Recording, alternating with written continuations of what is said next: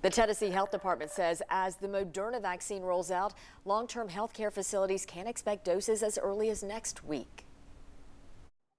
Also beginning next week on Monday, December 28th, pharmacies across the state will begin administering Moderna vaccine to long-term care facility residents and staff.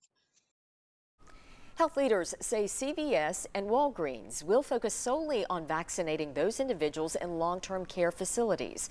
More than 90% of nursing homes currently have federal partnerships with those pharmacies.